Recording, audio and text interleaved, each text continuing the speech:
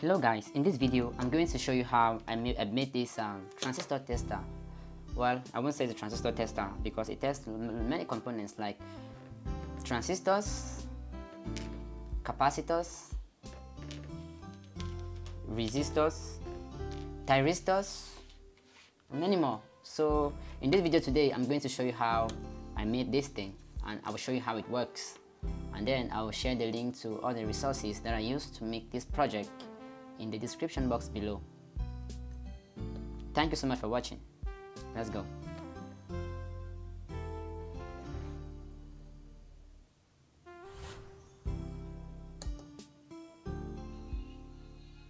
So after testing everything that I made from this breadboard and this Arduino Nano, and that worked very well, I decided to make something a little more permanent, but in this case with a controller that is a little bit smaller, which is the Arduino Pro Mini, since this one runs an Amiga 328 microcontroller. So and for that I decided to make this PCB, which is designed for this tester. So what I'm going to do now is start putting all the parts together. You can see how it works. For this also we got the OLED display for this, and a couple of components like the resistors, the push button, the power connector, some connector, and this one. So all we're going to do now is to connect everything and make them work together.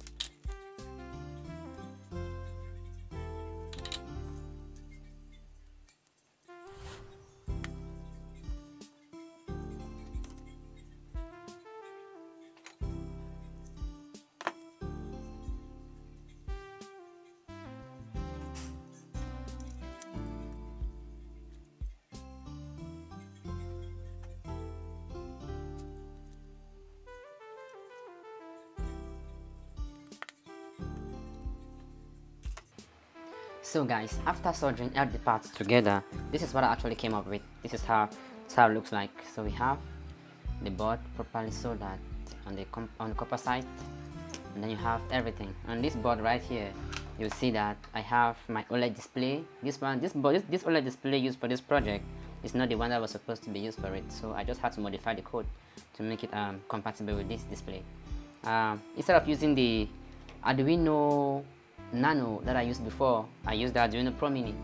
Since the Arduino Pro Mini that I have is uses the Amiga 328P, and the Arduino Nano that I had uses the Arduino Amiga 168. The Arduino Nano could not do the job since the memory space was kind of smaller than the Amiga 238. So in this case then I prefer to use the Arduino Micro or Arduino Pro Mini for this project. It's first of all very small, it's 5V compatible, it has all the features that the Arduino Uno has. So it was better to have something small on the board like this one, very portable, very small. So yeah, so this button here, whenever I put these are the connectors for the components to be tested. So if I want to test a component, I just have to insert it in this terminal that you see here. Or if the component is too big, I just have to put it here, and then I screw it down. Okay, this is the power connector. So I'm just going to power this thing. I've already flashed the code into this Arduino Pro Mini. So what I'm going to do here is just to power it up so you can see how it powers. You can see right there, it says Arduino, it says transistor tester for Arduino.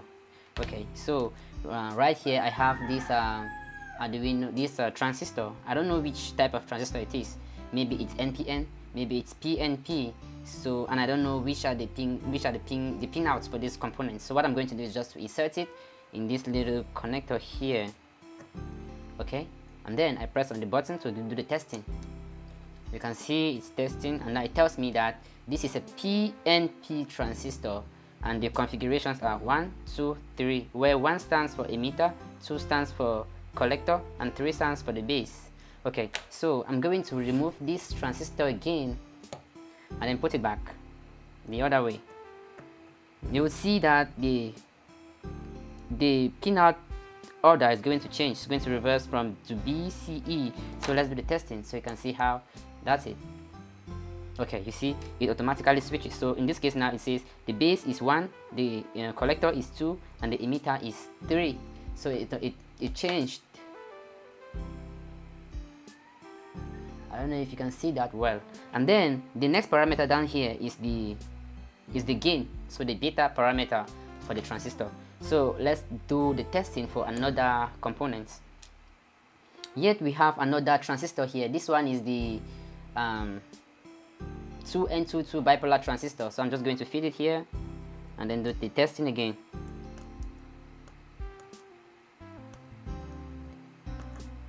So see that when I press it, it tests and it tells me that it's an NPN transistor, and 1 is the emitter, 2 is the base, and 3 is the collector.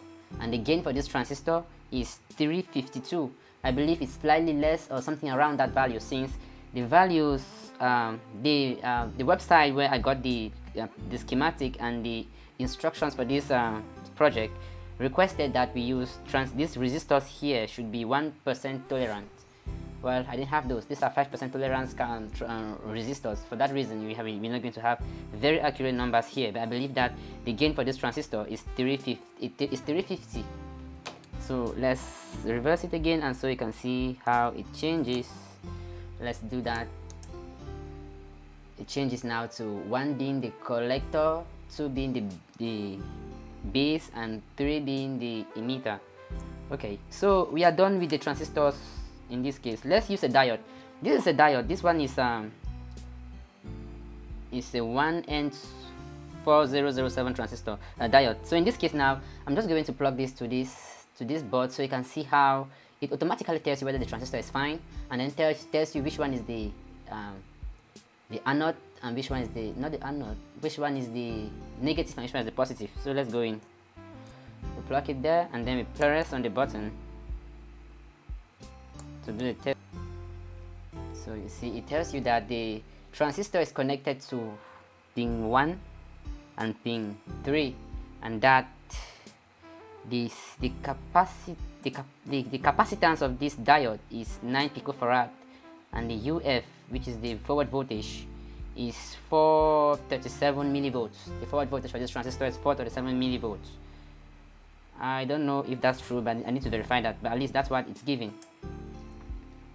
So let's take now a capacitor. Here we have a capacitor that I'm going to plug in here so you can see how it goes. So in this case, this capacitor is a capacitor of 4.7 microfarad, so 4.7 UF. I'm just going to plug it into this and then I run the testing. So you can see that it tells me that this capacitor is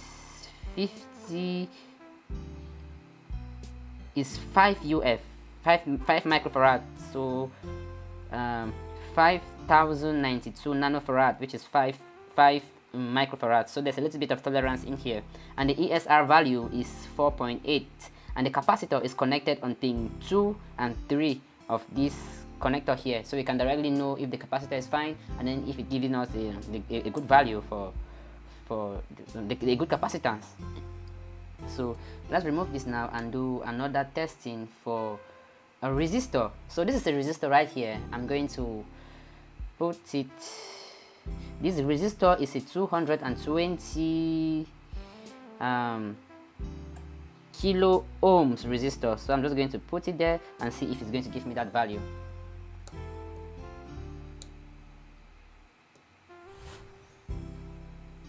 So it says the capacitor resistor is not connected. So let me make sure that it touches.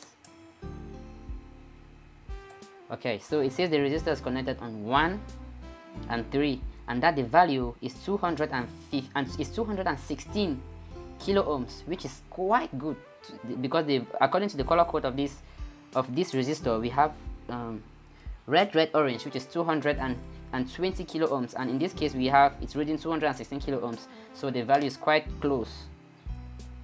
let's take another resistor. In this case, we are going to plug in the 220 ohms resistor into this and see how it goes. So when we plug this one up, okay, so you can see right here how the resistor is connected, and the value for this resistor is 220 ohms, but the meter tells us that it is 218 ohms, and it is connected on pin 1 and pin 3. So I think that this is good. This is very good. This is a very good device, and I think that I've been wanting to have something in my workshop for some time now, and as from today, this is going to be an indispensable tool for my works. So I'm just going to keep this one in my toolbox for my next project. Okay, this is what I wanted to show you guys for this video. So thank you guys so much for watching. If you like it, give me a thumbs up and don't forget to subscribe. I'm going to post the link to all the resources that I used to make this project in the description box below. So if you like it, well, give me a thumbs up. That's all I'm asking. Thank you so much for watching, and don't forget to subscribe. Goodbye.